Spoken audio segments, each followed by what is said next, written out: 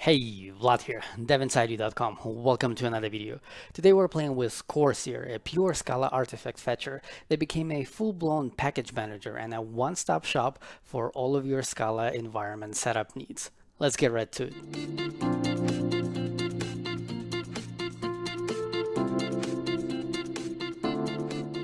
Coursier was conceived in the summer of 2015, and even though it didn't start like this, it is arguably most known as an SBT plugin, which replaces the built-in Ivy-style resolver and artifact fetcher. In fact, I've been meaning to make this video a while ago, but then SBT 1.3 came out and it had Coursier built in, and so I stopped looking into it. Recently, the stable version of Coursier 2 came out, and so I decided it was a good time to check it out, and boy was I pleasantly surprised. These days, Coursier, or to be more specific, the Coursier CLI, is probably the best way to manage your Scala environment. It can fetch artifacts for you from the known places like Maven, Bintray, and many others. It can list dependencies of your artifacts. It can install apps, and it can even install the JVM.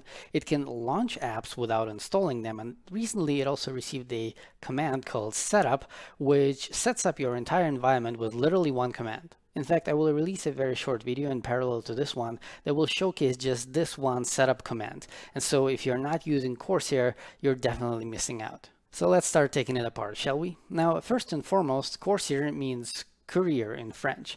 Why French? Well, because the developer is French. And so the correct pronunciation would be Coursier. But I don't speak French, so I guess the joke is on me. The name makes sense if you think about it. It's a courier, so it delivers your artifacts for you. Coursier can be used as a library, and in fact, it is used as a dependency fetching library by most, if not all, Scala build tools these days, and it is even used by other tools like Ammonite and Metals. However, today we're going to concentrate solely on its command line interface. As in most of my videos, I'm on Windows, and I used to use Oracle VirtualBox for my VMs, but these days I switched to WSL2, as you have seen probably in my previous two videos. So what we're going to do today is I'm going to open the terminal. I'm going to show you which instances or distributions I have. Like, this is the one that I usually use for recording, the dev inside you, and this is the workspace that I usually use to prepare all of my videos. So what we're going to do today is we're going to create an entirely new distribution, or instance as I'm used to call it. So I'm going to open Microsoft Store. I'm going to search for WSL. I'm going to click on Ubuntu 20.04. I'm going to click on this button which says install, which says launch, but it actually should say installed because I don't actually have this Ubuntu machine installed. And so it says that it will take a few minutes, but it should actually take just a couple of seconds, and it should be done now. There we go. All right, so I'm going to do this, and I'm going to do that, and I'm going to do that. I'm going to close this because this is way too tiny. I'm going to open my Windows terminal like this. I'm going to type in WSL-L-V, and you're going to see that we have this machine now. So I can do that was WSL-D, Ubuntu 20.04, and there we go, we're inside. So I'm going to go to my home folder, I'm going to press Control L, and just for good measure, because this is brand new VM, so I'm just going to at least update it. We don't really need to do this, but whatever. So let's do this, and while it does this, I'm going to go to my other virtual desktop where I already have my Chrome instance prepared. I'm going to open it. I'm going to show you the installation page for the CLI on the Get Coursier IO page. The link is going to be down in the description. All right, now these days you can download a native launcher, like Coursier itself is written in SBT, but usually you don't need anything else except for the native launcher.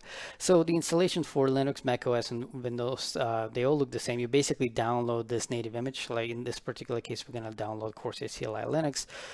For Mac, you can download this one, or you can go with Homebrew, and for Windows, you can also download it like this. Now the installation process itself is very simple. You just download this tiny thing, you make it executable, and you run it. And you can actually, so this is like a sort of like a temporary launcher. You can actually use this launcher to install Coursier itself, and that's why it's going to be very easy in the future to update it, because you can update Coursier via Coursier. So after the initial installation process, we will actually be able to remove this CS binary. Okay, so I'm going to go over here. It should probably finish. Perfect timing. So it's finishing right now. And I've been doing this so many times that I actually even remember the URL. So all we need to do is, I'm going to show you that I don't have anything here. This is a brand new VM. So I'm going to do curl, and I'm going to go to https://git.io. Now, git.io is actually a URL shortener, and so it will actually redirect to the proper URL. And because of this, we need to tell curl to follow redirects. Okay. Now, the file is called Coursier CLI Coursier CLI Linux like this, and if we specify the capital O, then it will just download the file and it will call it Coursier CLI Linux. If we use the small o, then we will be able to actually rename the file, and I'm going to call it CS.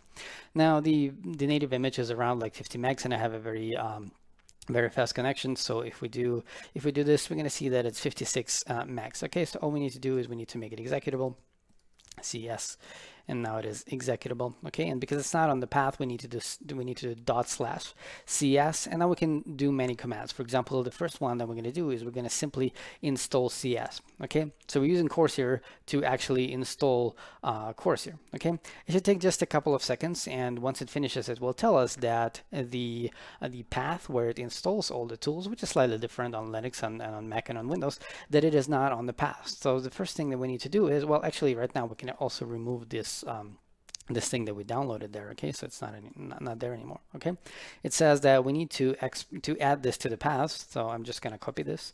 I'm going to open my Vim profile. I'm going to go to the bottom of the file. I'm going to open a new line. I'm going to paste it in. I'm going to go back to the normal mode. And now we need to go out, we need to go back in, and now if I say which CS, it should be able to find it because it's now over there, right? So all the tools that Coursier will install, they will be installed into a local share Coursier bin. The actual location will be slightly different if you're on a Mac or if you're on Windows, but basically you need to put this folder in there. Okay, so now let me actually go back to my home folder. So now we can run, for example, CS, and it will say, okay, we're currently using Coursier 2.0. As I told you, it recently came out. We can also list everything that was installed with Coursier, and as of right now, we have only one tool which is installed, which is CS. We can ask to update this particular tool, which is CS. There will be no update because we just installed it. We can also ask to update all the tools by just saying CS update without specifying anything. So we can do CS update. Currently, we have only one thing, and so it's going to do exactly the same thing.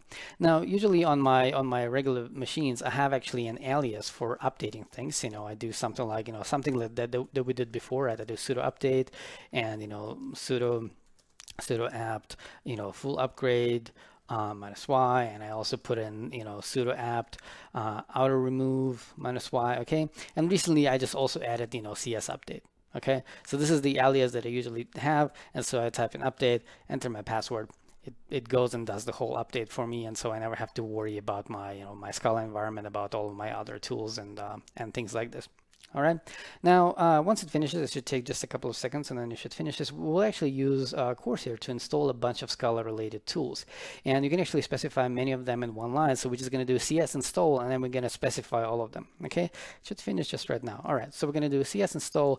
We're going to install Ammonite. We're going to install Bloop. We're going to install Coursier. Now, Coursier, this one that I'm installing is actually the JVM-based one. I don't even know why you would need it these days, but I'm going to install it so that I can show you how to uninstall things. We're also going to install Jitterate. We're also going to install SBT. We're going to install Scala. We're going to install Scala FMT, and I'll probably speed this up in post-production for you.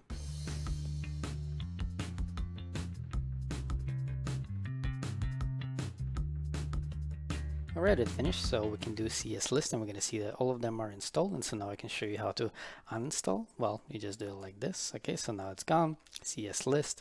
Okay, notice that when we installed Jitterate, we said CS install Jitterate, but when we uninstall, we actually need to say G8. Okay, so now it's gone, and if I wanted to install it, I would say Jitterate. And notice that the installation of Jitterate now is much faster because it's cached. Okay, so you just copied it over from the cache. The cache is actually over here. It's in your home folder. It's in cache Coursier. Why did I say Coursier? It's over here. Okay, so if I go out and I do this, then we should see that it's around 236 megs. Okay, and because it's cached, you know, we can actually remove it.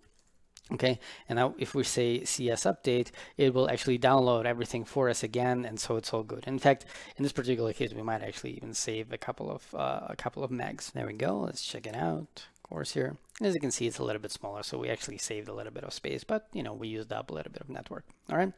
Okay, so let's go to my home folder. Let's do CS list, and so we see everything that is installed. But if we do something like Ammonite, we're going to see that we actually don't have Java. Well, of course we don't have it. It's a brand new VM. So whatever we're going to start, it's going to say, hey, we don't have Java. Now, luckily, Coursier can actually install Java for us. We can actually go and do CS Java. available.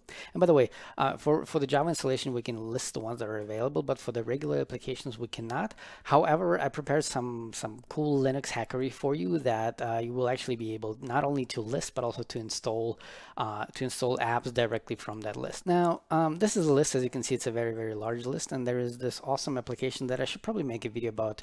It's a fuzzy finder, and it's called fzf. So if we go and do sudo apt install fzf, then it is going to install it, but for some reason, even though I'm using Ubuntu 20.04, the version that it installs is slightly out of date. It's 0.20. So what I'm actually going to do is I'm going to do sudo apt remove fzf. Not that we need the latest version, but still. Now, a long time ago, I basically gave up on package managers in general. There are way too many of them, and they're always like have stuff like out of date, and so I started maintaining my own set of install hyphen repositories. So if you go to install.devinsider.com, it's going to redirect you to GitHub, and it's going to search for my repositories that start with install hyphen. And I have a bunch of them, and you can even search directly from the URL. You can do install.devinsider.com/fzf, for example, and you're going to find fzf. Okay, the way my install scripts are structured is that there is always the actual file, and you just copy these two lines. The first line downloads the file, the second line makes it executable and actually runs it. So in this particular case, the installation for fzf I believe it just clones the repository into your home folder. Okay, that's all it does. So this is what we're going to do. We're going to go over here. We're going to copy these two lines. We're going to go back to my terminal. We're going to paste them. We're going to press enter, and then bam, it's just going to clone it. And also, because we're not installing through the package manager, it actually runs its, through its proper install script. And so it asks me if I want to enable fuzzy auto completion. Sure. I keep bindings. Sure. Update my shell configuration files. Sure. Because it did that, I'm actually going to go out and I'm going to go back in, switch to my home folder again. Okay. Now, this is not a tutorial about fuzzy finder, but essentially, anytime you have some sort of list like this, you can pipe it to fzf, and then you can start searching for stuff. For example, let's say I'm searching for local, right? So I'm just going to type in local, okay? And then I can press enter, and it will just give me this line back. Now, in this particular case, it wasn't particularly useful. However, if we do CS Java available, as we did before, and then I'm going to pipe it to fzf, then we can start searching for something like graalvm, and we're going to do 20. Okay. Now, in this particular case, and this is also another reason why I don't like package managers, is that because there is like this wall between the actual release and you, right? So these package managers, they usually have some sort of index. And if the index is not updated for some reason, then you kind of have to wait. Now, I happen to know that a couple of months ago, graalvm 20.20 came out, and actually this is the one that I want. And so I want to teach you how to actually add it to this particular list. Now, there are a couple of JVM installation helpers or whatever you want to call them. One of them, for example, is SDK man. Another one is called Jabba, J-A-B-B-A. And Coursier, at least as of right now, it actually uses this Java index. Now, usually this index is updated by its continuous integration job. However, for some reason it wasn't updated. I guess it's open source, so the maintainer didn't have time. And yeah, it's not a big deal because in this particular case, I know how to fix the situation. So if we actually go over here, I'm actually going to show this to you. So this is the project. This is Java. So you could use Java manually to install JVMs for you, and it has this file index.json. If we look at it, it's a very, very simple JSON file. It says, for Windows, for AMD 64, we can install a JDK from Zulu, like this is like the vendor part of the name. These are the versions. This is how to find them, and this is how to unpack them. Okay, so if you were to search for 20.1.0, so this is the one for Windows. We have the Community Edition, which is based on Java 11, Community Edition that is based on Java 8, and we also have the one that does not specify the version, but it actually goes to Java 8 over here. Okay, so we sort of have like this one group. As you can see, we found 9 of them. These were the first 3. They were for Windows. The other ones are for Linux. As you can see over here, it says Linux, and the other ones are for Mac. All right. Now, I happen to know that, because Coursier is using Java, and it just downloads this index. I just pressed Control-C, by the way, to kill fzf. It just downloads this index into the cache. So if you were to just go and open it with Vim, so if you go to cache, Coursier v1 http4s, we're going to go to github.com.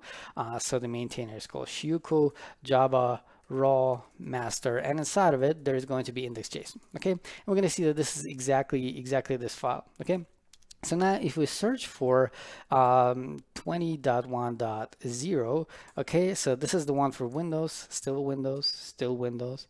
The next one is going to be for Linux. Okay, so this is the one for Java 11. I actually don't care about Java 11.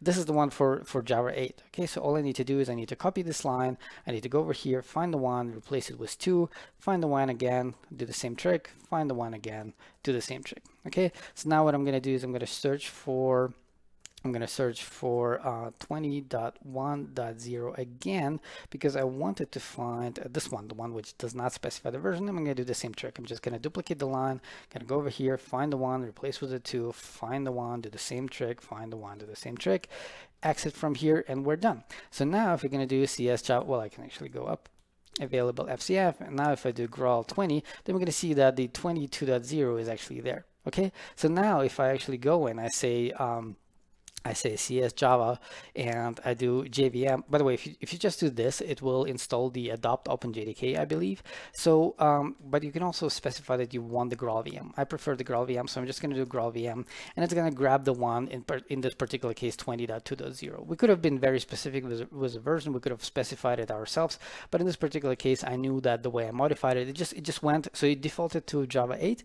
It went to the graal VM, which does not specify which Java version to take, and it just took the latest from there, which happened to be 20.2.0. Okay, it's semantic versioning. Okay, so as you can see, it's around 300 megs, and it should finish in just a couple of seconds. As you might know, the way Java installations work is that you need to have the Java home variable that would delegate you to the bin folder. As of right now, it just launched Java, and this is, it just launched the Java command. This is what it does by default. Okay, as you can see, the location is over there. Okay, now funnily enough, because it as always, like Coursier downloads stuff into the cache folder first, and then it actually moves it into the Coursier JVM. Okay, so if we go into cache Coursier, then we're going to see that like the major cache is like over there. So it downloaded graal VM over there, and then it copied it over into the JVM directory. Okay, so it's now over here, which means that if we go and if we do CS Java JVM graal VM again, the installation is going to be instantaneous because it's already in cache and it's already installed anyway. Okay, even if we were to uninstall it, which we'll do by the end of the video, but by simply removing the folder, and you would do like install again, it would just copy it over from the cache. So it's going to be very, very fast. If we do Java version as of right now, it's not gonna work. It says, command Java not found, but can be installed with blah blah blah, because we simply don't have this Java home variable.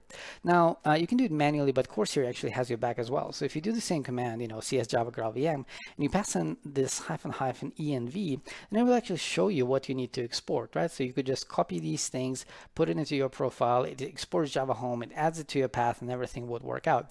However, Coursier can actually do this for you. So instead of --env, you can actually do --setup, and so it just went and it changed the dot profile. So if I go over there, this is what it did. It says JVM installed by Coursier, and it pasted these two things in there.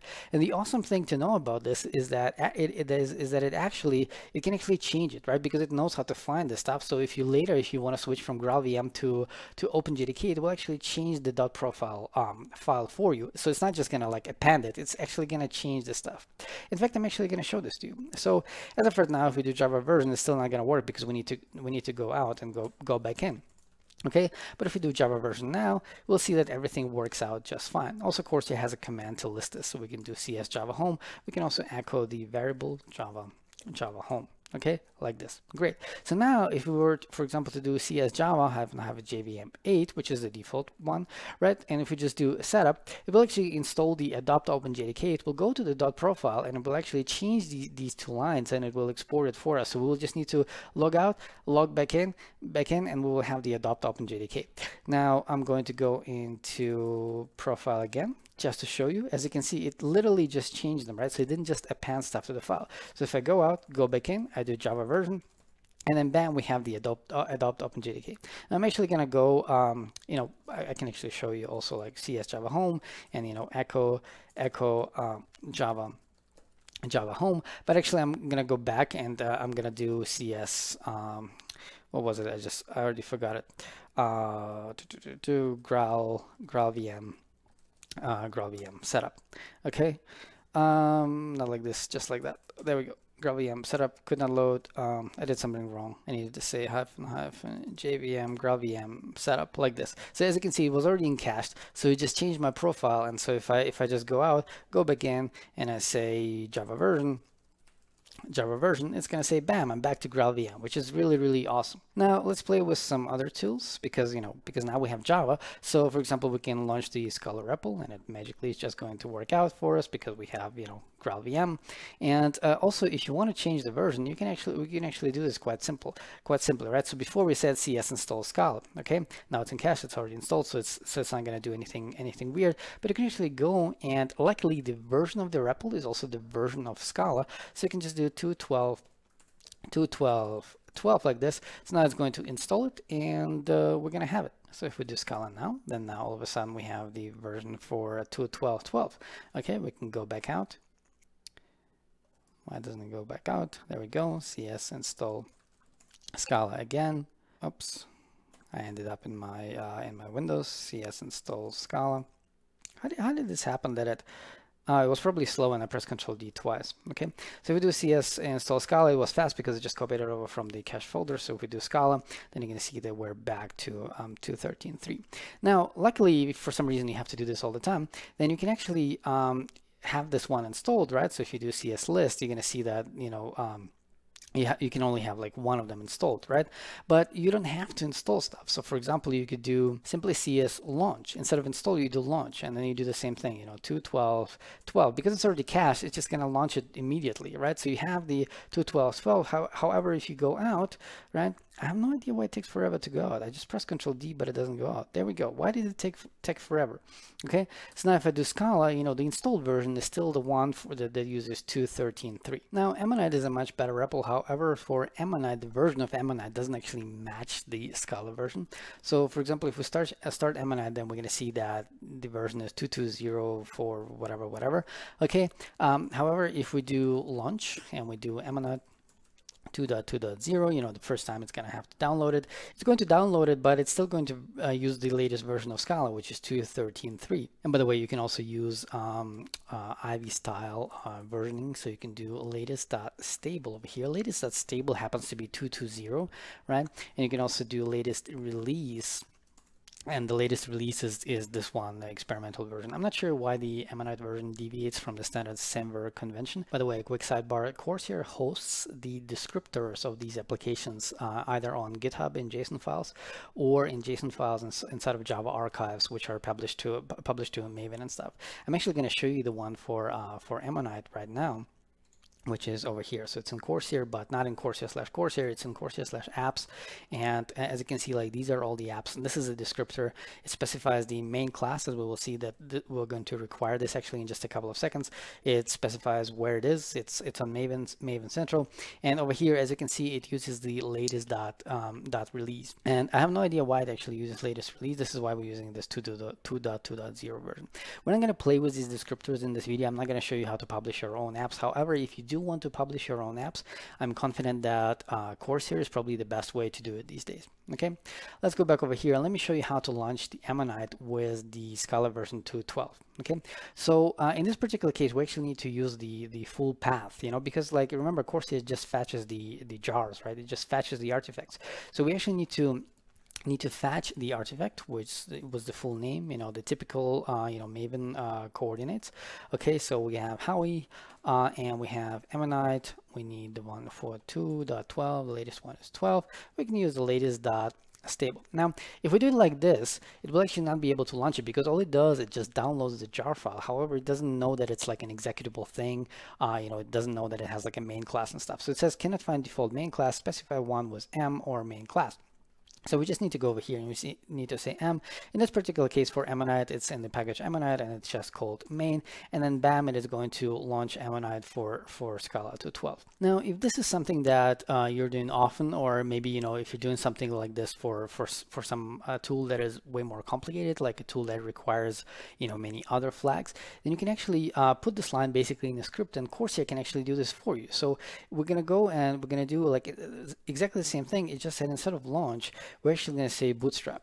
Okay, now if we don't specify anything else, it will actually create a tiny script and it's going to call it bootstrap. However, we can go into the end and we can say, please output this into a file. Let's call it m12. Okay, so now m12 is in my home directory. So if I actually move it, to local share Coursier bin, okay, then it's going to be there. So now if I do m, it's going to launch the one that I have installed, but if I do m12, then it's going to launch ours. However, you need to be careful that only because you put them in the same folder doesn't mean that if you do cs update that it will actually update it. Now I just did cs update, so it's going to take a couple of seconds, but it's actually not going to update this one, right? So it should have like picked it up and updated it to this version, okay? Even though it's like Scala to 12, it should have updated it to this version, but it's not going to, right? And it should have updated it to this version because over here in the descriptor it would always look for latest release and not latest stable. Okay, so if we do m12, it is still going to stay at this version. The next thing that I'm going to show you is the resolve command. So you can look up the dependencies of your dependencies. So you can do cs resolve, and then you can do something like org type level, and we can do colon. It's the typical stuff that Ammonite is using. And by the way, Ammonite is using Coursier behind the scenes, so this is actually where this thing originated. So let's just do latest.stable. Now first, it's going to take a couple of seconds to download it, okay? But there it is. So I'm actually going to clear the screen, do it again. So now it's in cache, and so it shows us the dependencies. Okay, so cats effect has a dependency on cats core, cats kernel, and also on the Scala library. Now you can pass in a couple of flags. For example, you can do -t like this. In fact, let me actually clear the screen. Let me do this.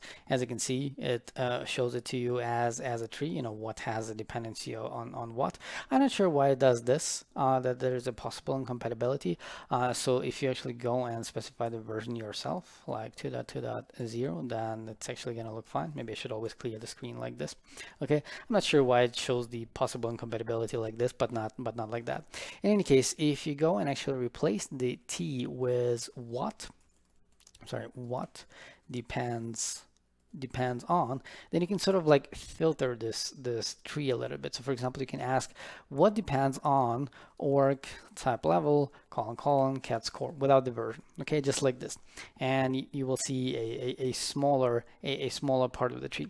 Another cool thing that you can do is you can actually fetch these artifacts. Now anytime we do install or launch or bootstrap, obviously download stuff, right? But there's also a command that that would just download stuff. So for example, the command would be cs fetch, right? So I'm actually going to go like this, and I'm going to say, okay, over here instead of resolve, I'm just going to do fetch.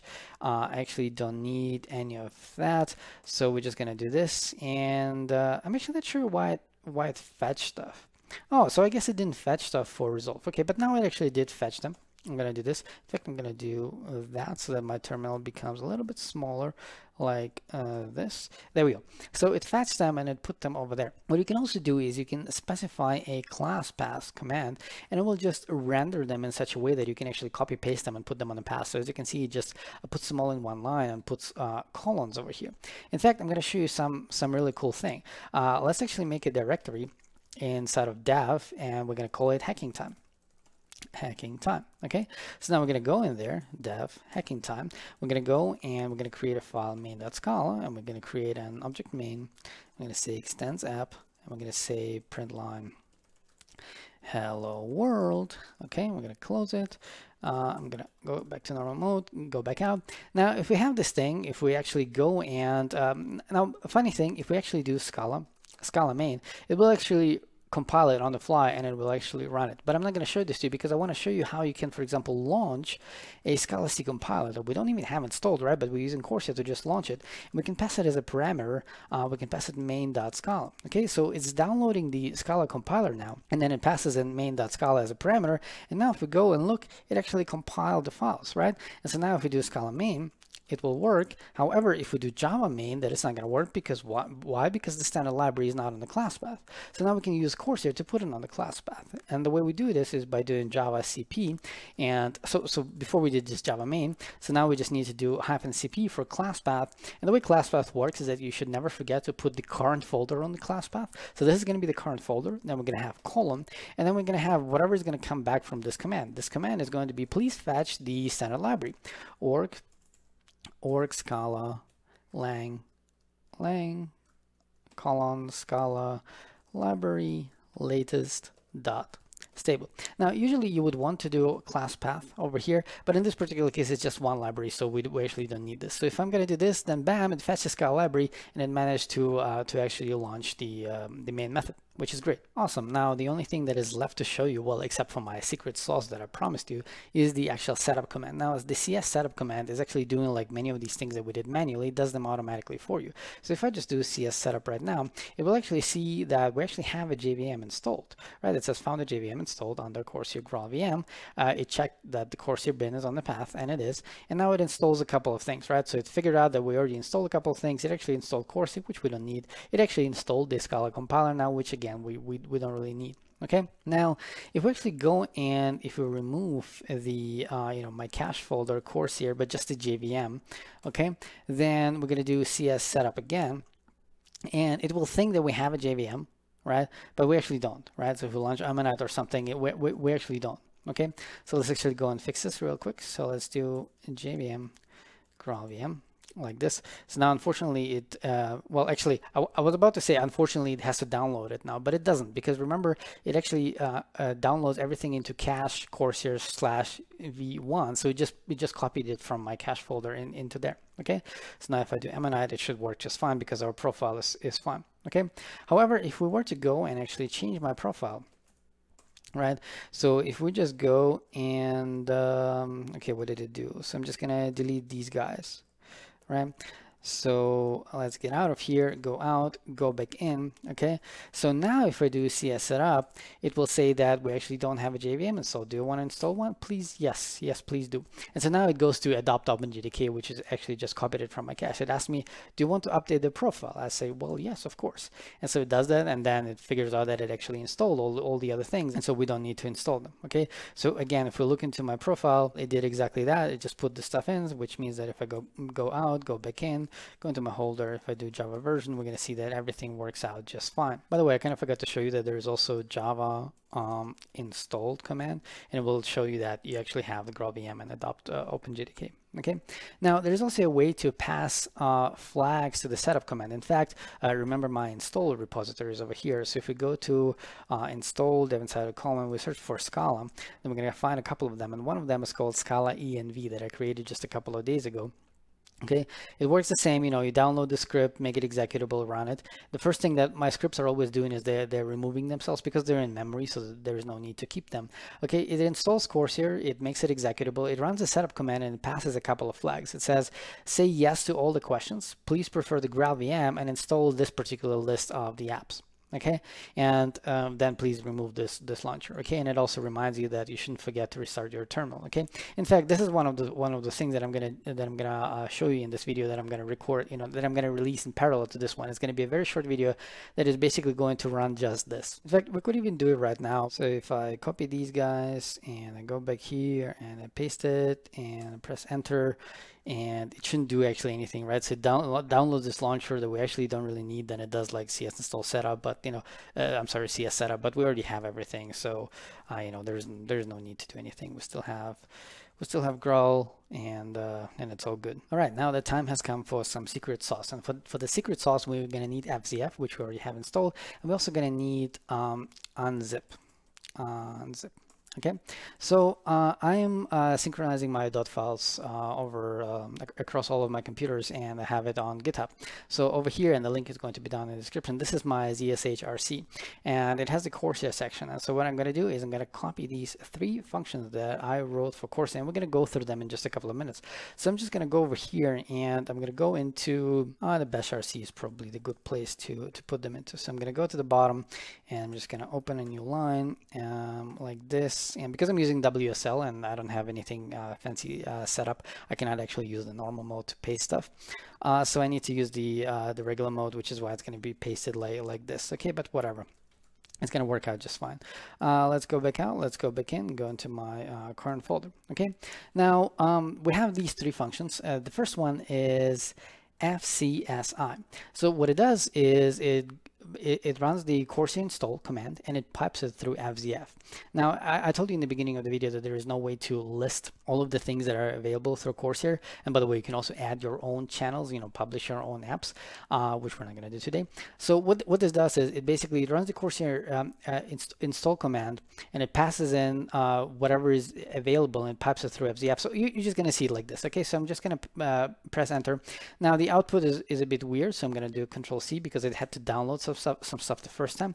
But the next time you're going to run, you're just going to do FCSI. It shows you everything that is available. You can start typing something like mill, for example. It found it, you press enter, it actually goes and installs it, right? So it's Coursier installed, which is piped through FZF, and we're going to go through the script in just a second. I'm going to show you exactly how it does it. Okay, now another thing that I have is a very similar command, but there is also a J over here for Java. Okay, so it basically does the same thing for Java. So for example, again, we could go to, I don't know, GraalVM 2022, for example, this one. I'm going to press enter and it will actually go and install it. In this particular case, it was installed, so it just goes and says, whatever, go to your profile.